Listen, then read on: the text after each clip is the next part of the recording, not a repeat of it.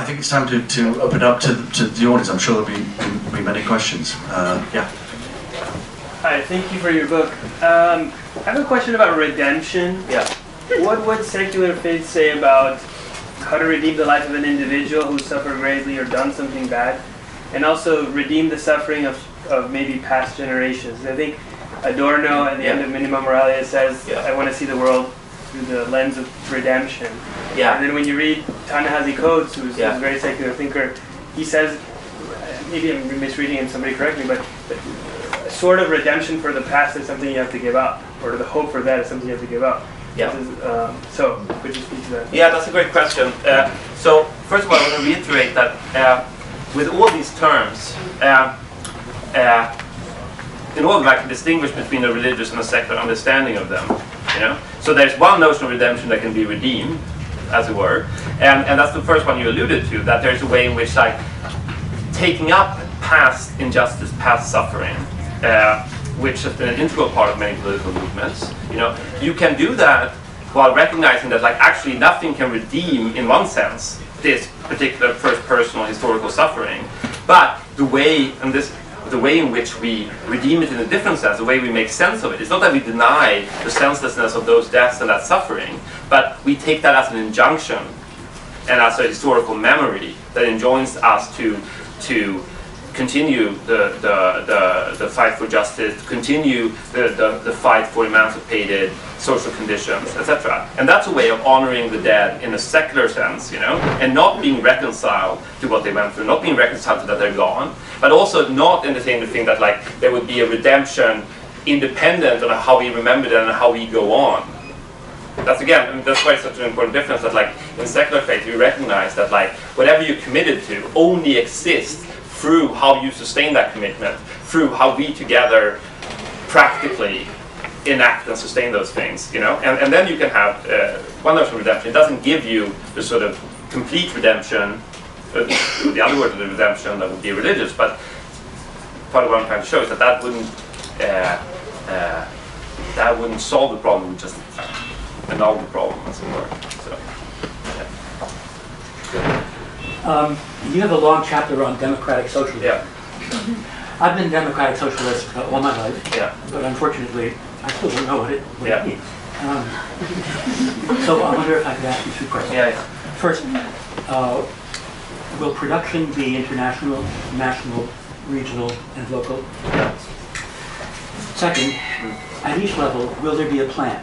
If so, where will the plan come from? Right. And if not, how will each enterprise get its production requirements and goals? And third, finally, how will prices be determined? How will prices be determined? Right. Okay, so those are three big questions. And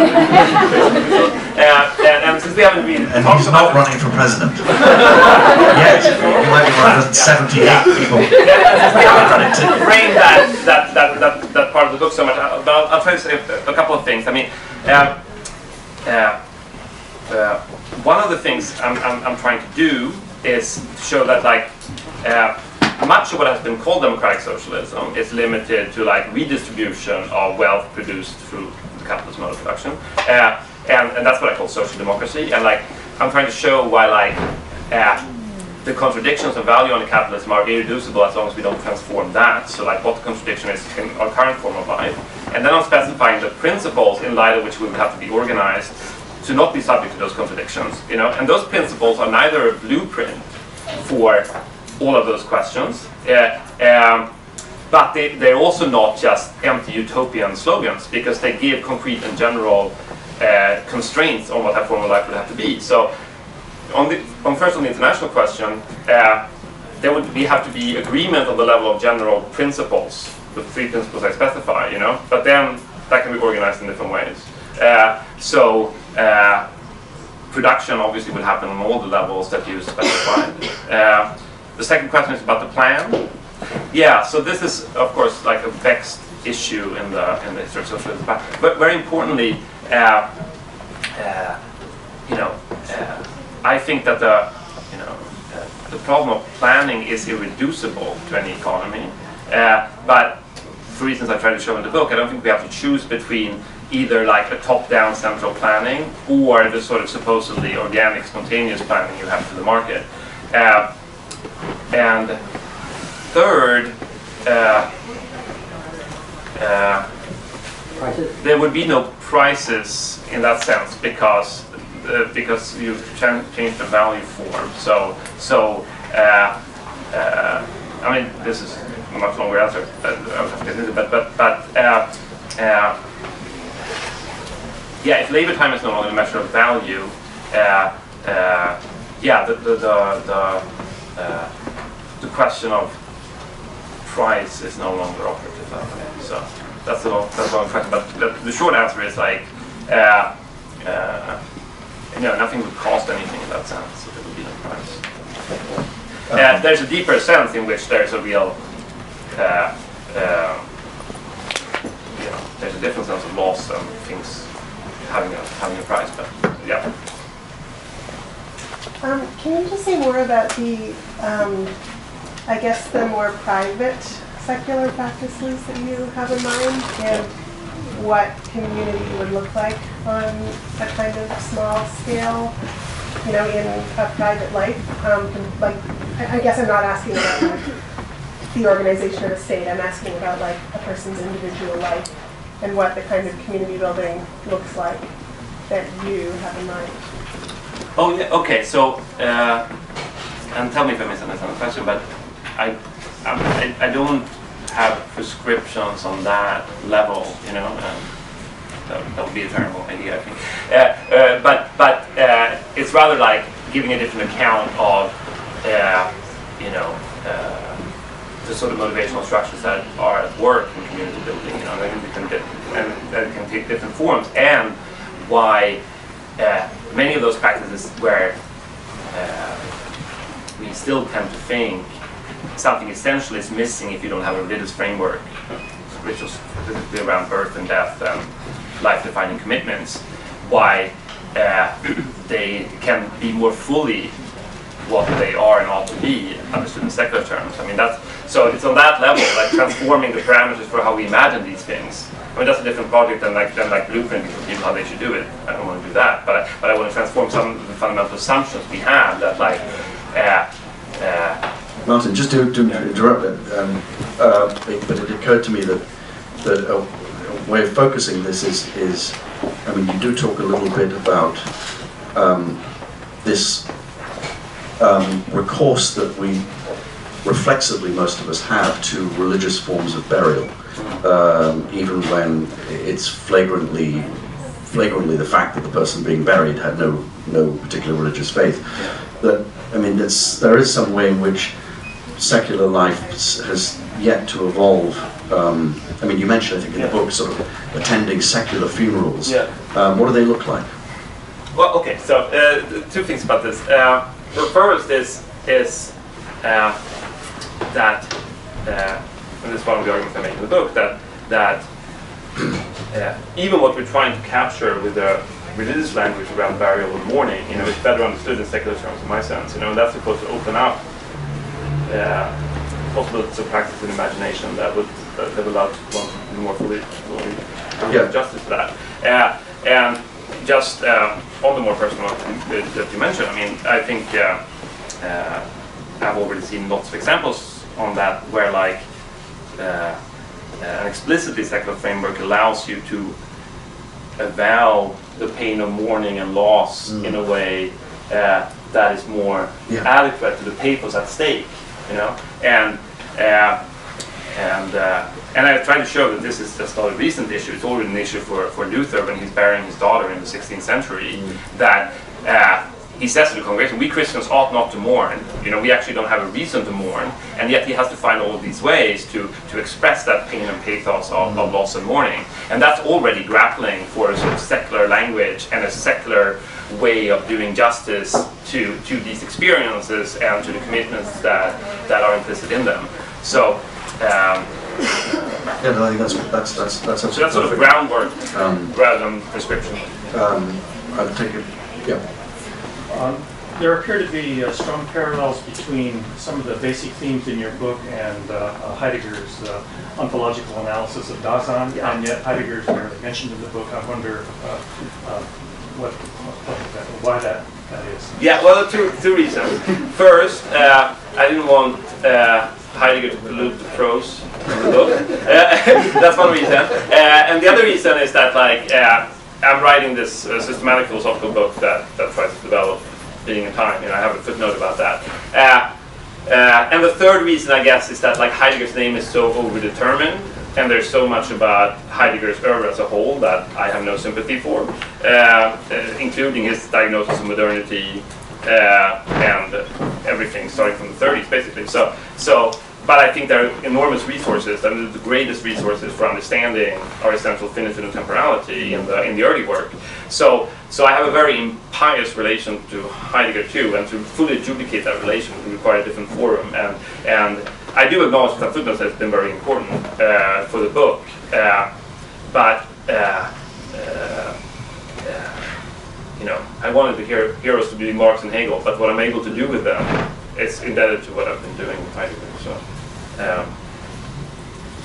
And we lost the moment, but since we were talking about DSA a few minutes ago, I was just curious, while you were writing or thinking, like, how do you think about the political valence of the kind of atheism or secularism you're talking about in relation to the past 2 decades of kind of, you know, radical atheism, Richard Dawkins, like Sam Harris, more contemporarily, do I see it being sort of alt-centrist liberals even a bit?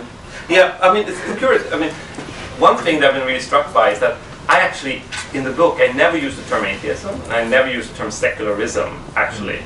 And somehow, but people just read those terms into it, but it was very important for me that I don't use either of those terms. Because, like, atheism is primarily defined negatively, as though, you know, this subtractive view, this is what you get when you take away religion, whereas, like, I try to articulate a different foundation.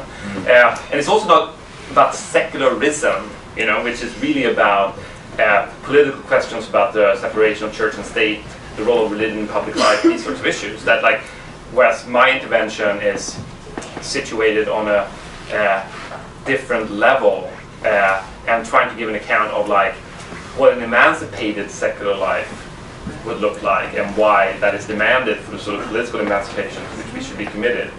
But that's not at all equivalent to a commitment to all the politics that goes under the name of secularism. And it's also not the same thing as saying that, like, well, all these people need first to get over their religious beliefs and then get to politics. That's also why the King and civil rights movement is so important to the conclusion, trying to give an account of, like, you know, the way, for example, religious congregational practices are transformed in the labor movement in many of the same spaces. You know, I don't see that as a secularization of the religious. I see it as a making explicit of the secular heart already of the religious practices. You know, that's also another strategy of the book is that, like,